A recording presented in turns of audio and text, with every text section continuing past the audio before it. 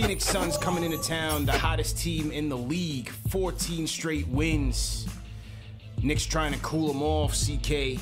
But this Phoenix Suns team, man, the Western Conference champs, just had it cooking all night long, led by that man, Devin Booker. When a team like this just has it going like that, you just got to tip your cap. And from what I saw from them offensively, I mean, look at the stat sheet. 28 assists for the Suns, 13 for the Knicks. You look at the eye test, they were running roughshod all over them. Whether it was in the pick and roll with CP3 or their dribble drives, Knicks had no end. They were no way near these guys.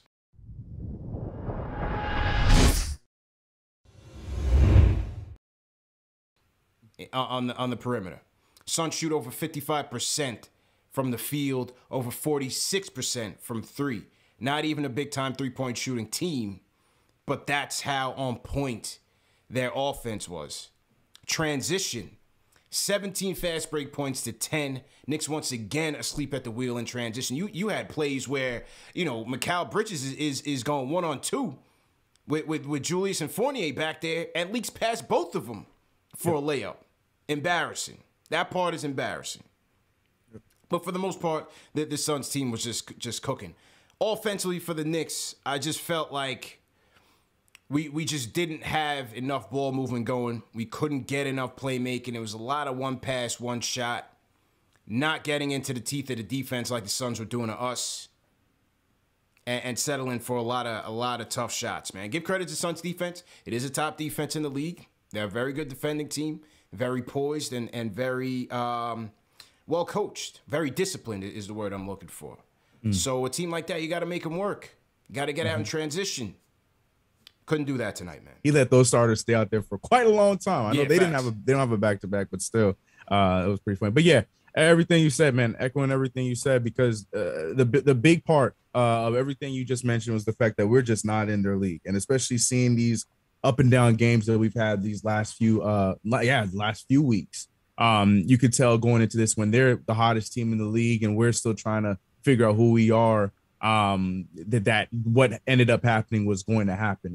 We as fans, we talk about being excited about this bench, and our bench supposedly one of the best in the East and whatnot. But looking at that team over there, that entire bench, even the players that played the garbage time minutes, they all produced.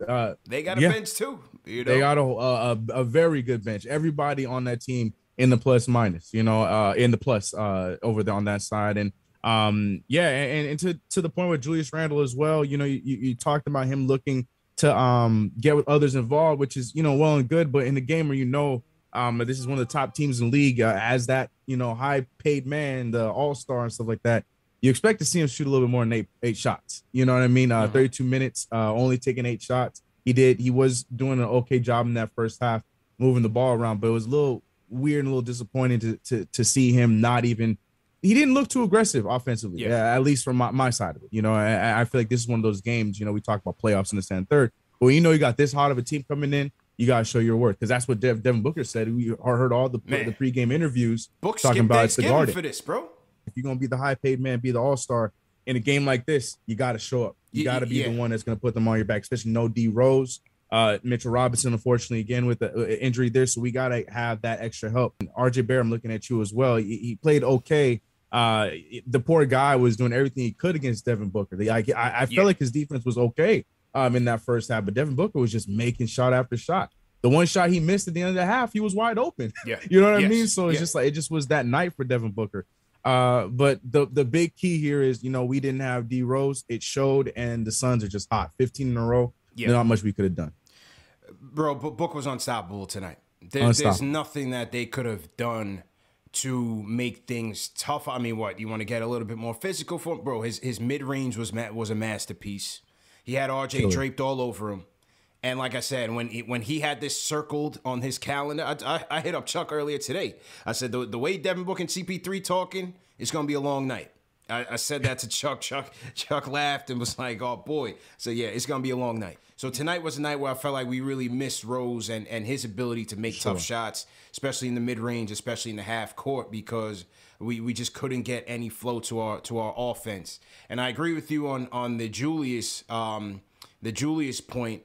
And again, I give him credit for trying to get his guys involved, but I feel like he's still trying to figure out when to take over and when to be that playmaker. We did need more aggression from him. We did need him to take over in that game because we just couldn't get much going.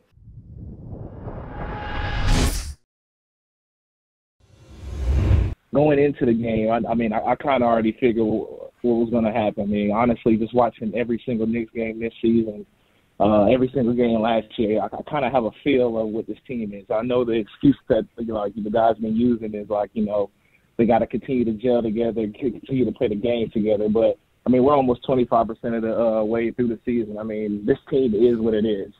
They're a team that consistently depends on jump shooting. And as long as you do this, I think I said this last time I called in, but as long as you depend on that to be your go-to, it's going to be inconsistent. Guys shoot 40% from the three, in the season, and that's considered good. That means every time you shoot 10 shots and 4 of them goes in, that's 40%. I mean, if you're going to depend on, that all the time, I mean, it's going to be tough to be consistent. So with that being said, I think this team is going to be a 10-9 team all year. We're going to win some, we're going to lose some, and that's just what we're going to be, middle of the road. Nah, bro, I'm disgusted with some of these people out here in their takes, man. I'm just going to read out some stats to you guys. Yeah. For the sake of looking at things from the long-term perspective.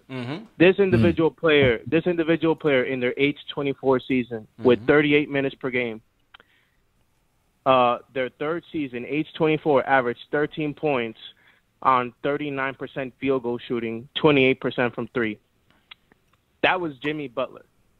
You got DeMar DeRozan, his third season, age 22 season, 16 points per game on 42% field goal, on 26% from three. Not really the best efficiency, not really the most scoring output, but we got to realize, he's going to get there. What we saw from RJ last year was only the tip of the iceberg, you guys.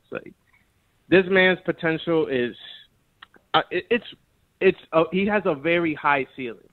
And even his floor is worth taking a gamble on. At worst case scenario, in 5 years, RJ Barrett is going to be a solid 3-and-D player for us. And best case scenario, I don't even know what the best case scenario is. The point is that you often see you have a trend of these small wings, not these small, these small forwards, these wings that kind of have a rough start to their career, field goal percentage wise. They're a little bit belated on getting to that jump, but he's gonna get there. We saw him take a huge leap last year. We might not see it this year, but it's gonna happen eventually. So IQ played pretty good defense against CP3 tonight. Pretty good shots, pretty good assists. Now, to point out, really bad what the offense is doing on the starting lineup.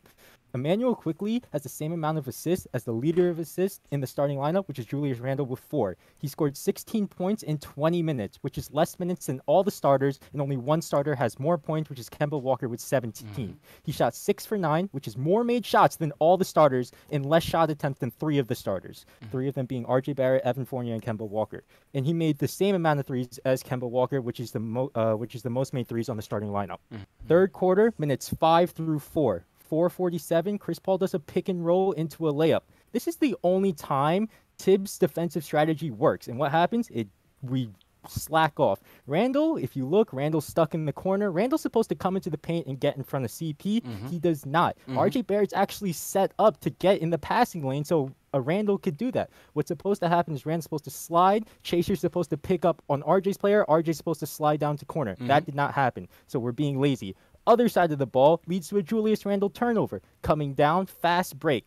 4:22, there's a lack of communication between Kemba and Julius Randle. Kemba Walker is posted up in front of DeAndre Ayton, and actually, he doesn't even post up at all. He's stuck between Ayton, and I forgot who was in the corner, but he's stuck between there, and Julius Randle is trying to tell him to go into the corner, but Julius Randle isn't in the passing lane between Devin Booker and DeAndre Ayton. So that leaves Kemba in a tough situation. So he tries to get in between and try to throw off Devin Booker. That does not work. Lack of communication again. What's supposed to happen, which Burks did in the fourth quarter, Kemba Walker's supposed to stay in front of Ayton and try to steal the ball, so that way the ball is heading towards Kemba.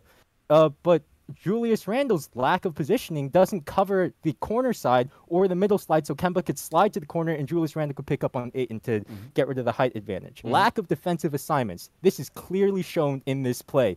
Devin Booker comes down. RJ Barrett seems pretty confident. I think it was Cameron Johnson that was set up on the wing.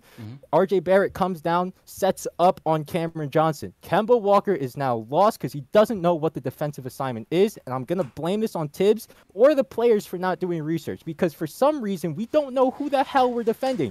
Why is RJ Barrett coming down to defending Cameron Johnson and Kemba Walker is also heading towards Cameron Johnson? It's just a lack of effort and a lack of understanding with all the... Yeah, like I said, man, I'm not tripping about tonight, man. It just was one of those. Yes. And someone in the chat said, yes, you know, there was a lot of things that you concerned with, you know, the lack of connectivity. What Sam said, you know, a lot of blown plays on the defensive end, a lot of disconnectedness on defensively, offensively as well. You know, the lack of execution out of bounds, man. CK, I'll see you tomorrow, my dude. Knicks versus Hawks. I'm ready for the Knicks fans in here. I'm ready for the Hawks fans in here. I will be ready. Win or lose, we here. #1 show for the fans by the fans.